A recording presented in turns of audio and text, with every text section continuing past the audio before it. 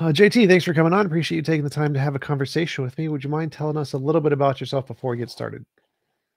Sure. So, okay. So I'm a former Christian presuppositional and evidential apologist um, who basically started majoring in psychology and then later on moved into philosophy. Um, so, yeah, I have a huge interest in philosophy, and I originally started out on YouTube back in 2010. I called my channel Open Air Atheist, which is no longer the channel name now. It's just my name, as you see on the screen there. But yeah, I just started off as kind of a atheist debunk, kind of refutation bro kind of channel. And then I got really heavily into metaethics and published a book on metaethics here. And yeah, so my view is that morality begins as non-cognitive mental states, and then later attempted justifications and belief structures are erected around those mental states.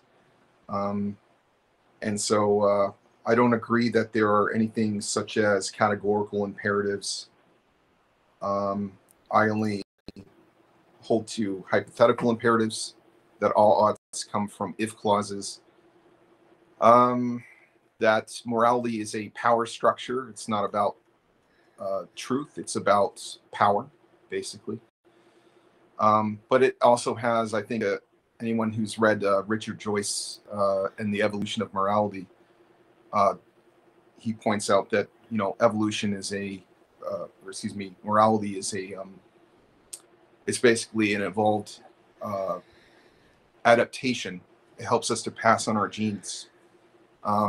So it's a useful fiction in my view, and the view of many others in metaethics. But yeah. Cool. So, do you think that of the possible ways the world could be, that there is one that is presumably better? Like, one of the problems of non-cognitivism is the position that you can't say it's like objectively wrong to kill a baby for fun or something. Well, wrong doesn't. I'm not a strict non-cognitivist, right? I'm a hybrid theorist, so I think that there's that moral language is used both cognitively and non-cognitively. But I would say that, yeah, I mean, if we're going to take my thesis seriously, then yeah, of course, there is no objective good or evil, right? Good or evil are just mental states, right? At best, in my world, all we have is mental states, positive and negative mental states, and instrumental goodness, right? So yeah, I mean, I don't really see that as a necessarily as a flaw. I mean, it might be to some people, I'm sure. For those people who need some kind of external authority dictating to them what good and bad is, right, in a moral sense, then yeah, I guess if you can't understand these more complex, the complex nature of morality, then yeah, I guess there are a lot of people who will need some kind of belief structure to keep them in line. I don't know. Some of these theists, they say stuff. Oh, he froze. And I do all kinds of stuff, you know. So maybe those people do need some kind of belief structure, whether it's true or false, to keep them from doing those kinds of things. Well, do you think that different species all around the universe would develop a similar model of morality?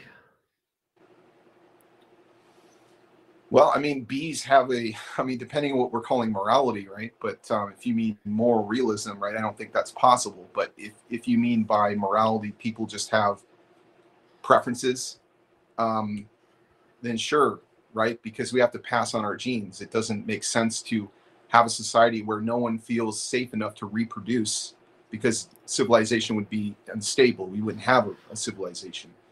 So yeah, there has to be a certain amount of shared values, and there has to be some structure, right? Well, I mean, like, aliens would presumably come up with the same kind of math and logic: 1 + 1 = 2, A = A, those kinds of things. Do you think they'd come up with the same kind of morality? Harming other people for fun is wrong, generally. You know, I don't know if they would if they would use, well, first off, they wouldn't even use our language, right? So, but just hypothetically here, they might if they share the same values. That's the problem. If you have different values, then yeah, you can say if I want X, I ought to Y. Like if I want a society that looks like X, then I ought to do X, Y, and Z because that is conducive to X, right? So yeah, we have instrumental goods. Sure, I'm seeing how people could, but that's not morality. That's hypothetical imperatives. It's not categorical imperatives. Well, you can have morality with only hypothetical imperatives. You don't need categorical. Yeah, I know. I disagree with that. Or why? Because then all you have is you ought to do whatever you want to do. See Dr. Kane B in his recent discussion with Rationality Rules on this, where they actually explained to him why that's not going to work. He also had another philosopher there. I can't remember her name at the point in time, but it's definitely a good conversation to listen to.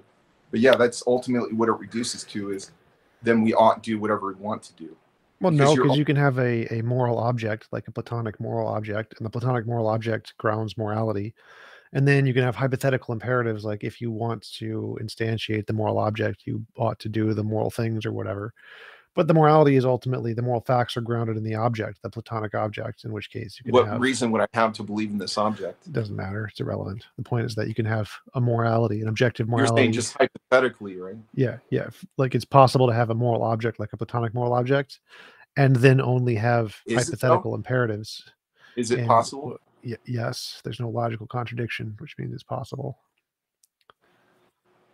Well, I mean, in that sense, maybe there isn't. I'd have to think about that a little more. I'd have to learn more about these Platonic forms. Maybe there is a contradiction, but just for the sake of brevity, I'll just rant that there may be some Platonic moral objects. I just don't see any reason to believe that. But yeah, I mean, I guess part of my position is pragmatism, right? Because there are non-naturalists, for example, who think that there are just wrong and good and bad, right, refer to non-natural properties, which are unfalsifiable, right? So, but that's a different topic. Like epistemology and what we can know, and ontology and what actually is, are two different things. So the question is can you have? The question I was originally addressing is, can you have a morality with only hypothetical imperatives and no categorical imperatives? And the answer would be yes, because like you can have morality grounded in the nature of God, or you can have morality grounded in the nature of a Platonic object, or grounded in some moral object. And the moral object is morality. There's no oughts in it. It's like this object is morality. It doesn't have any you don't have morality. You don't have realism without oughts. Well, yes, you do. Like there are multiple models that have that. Yes. Like Stanford Encyclopedia of Philosophy, Moral Naturalism, Section 5. Yeah, no, we disagree with moral naturalism. I'm sure you do, but it's not really, whether you disagree doesn't matter. You can still have moral realism without. It does matter because we have reasons to think like that their propositions, that their arguments are invalid, that there's something wrong with them, and that's a whole nother subject. Sure, but that's not the point here. Are there academically valid models that have moral realism that do not have categorical imperatives? Yes, there are. You can disagree with those. I mean, that's fine. I don't. Yeah, no, I don't agree that those exist, but I agree that there are people that have those positions. I don't care if you agree. That doesn't matter. If there's an academically valid position held in valid esteem in academia. What do you mean? I don't care if it's held in valid esteem. I care whether it's actually putting forth arguments that are cogent, right? I don't care about who holds them in esteem. What? So like if the academic literature, if the professional philosophers say this is perfectly legitimate form and you disagree. It doesn't matter what they say. It doesn't matter what they say. Legitimacy is not something that we all just come up with. You are not qualified to interpret the arguments. They say it's perfectly valid. Your interpretation means nothing. Yes, I am. But it's actually what I do. Okay. Yes. Okay. Metaethics is what I do. Okay. Yes. So, but you don't get to invalidate an entire field of philosophy because you disagree. It's not how it works. Not just because I disagree, but I get to lay out arguments for why I disagree. And then people can decide for themselves whether those arguments stand or fall, right? Right. And they decided they fall. The people who hold that position decide they fall. I don't know. I haven't talked to them yet. I've talked to a lot of different people, but I haven't talked to whoever you're referring to. Maybe I have talked to them. I don't know who you're referring to exactly. But These exist. There are academic models, professional philosophers who have Yes. models of morality that do not have categorical imperatives. These exist. Moral naturalism, Stanford Encyclopedia of Philosophy, section 5. Yeah. Let me see what exactly you're referring to, I guess. I mean, you're just.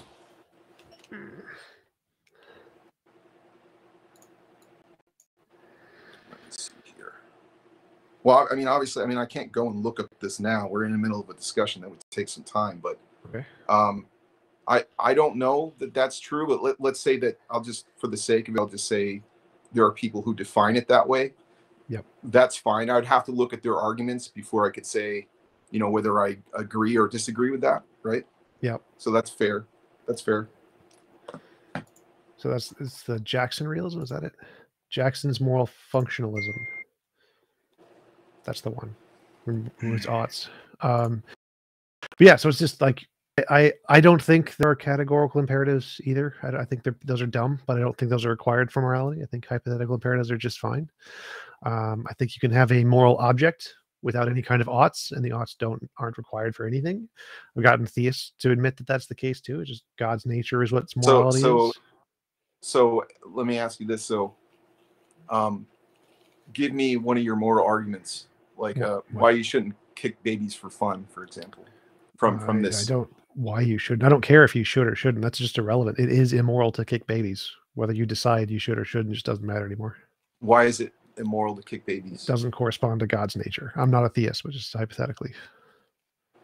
It doesn't correspond. So why ought I not do what corresponds to God's nature? I don't care what you ought to. It's immoral to do it. Whether or not you choose to do it is up to you. Okay, so there's no ought there, is what you're saying? Because no theist that I know of agrees with that argument that you're making. They actually do believe in categorical imperatives.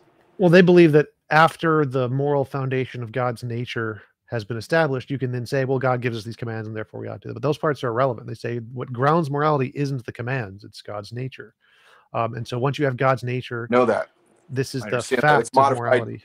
It's modified divine command theory, like William Lane Craig. Understand? I dealt with that in the book, right? Yeah. Yes. But what I'm saying is even they don't have a moral. They can't get to categorical imperatives either, even though they claim. I'm agreeing with you. The point here is that you don't need them. Like they can ground the morality without the imperatives. They don't need the imperatives. But I don't agree with how you're defining morality. Okay. Because morality to me and to most people in metaethics does not mean whatever I want to do. Right, and I didn't say that.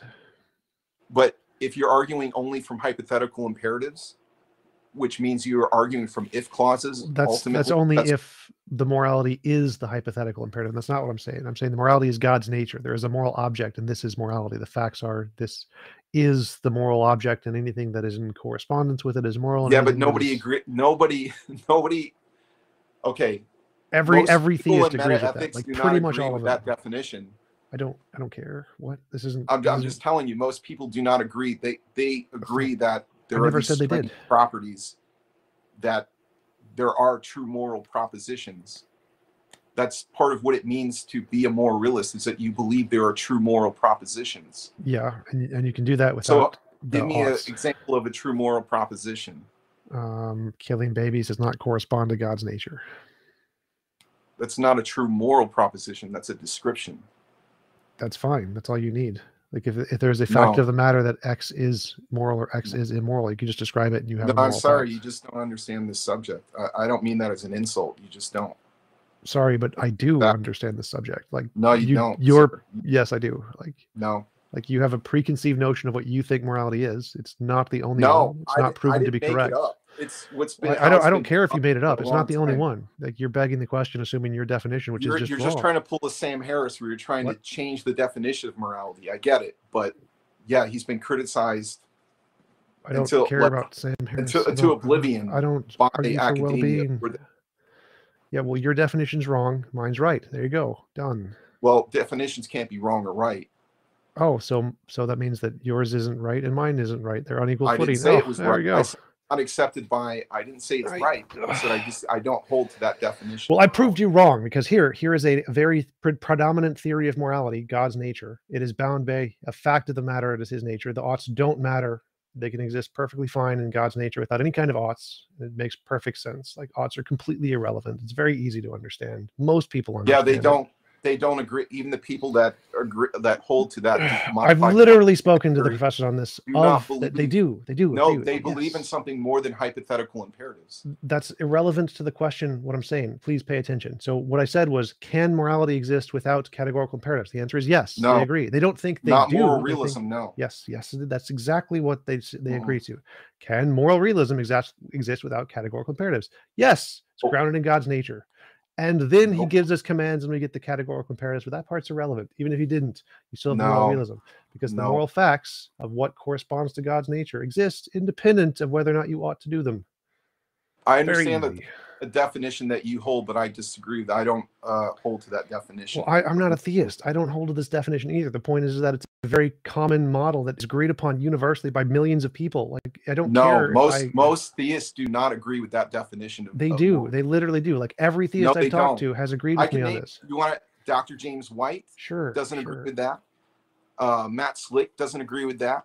William Lane Craig. Matt Slick. I've talked to Matt Slick. He does agree with that. He will agree with this. Yes, he does. He doesn't agree with that. I can literally ask him. Is morality grounded? I've had dinner with him and his wife, by the way. Oh my God, this is very, very simple. I've asked them this exact question. Can morality exist in God's nature? Is it grounded in God's nature, independent of what you ought to do? They're like, yes, it can. It's very easy. It doesn't matter what you ought to do.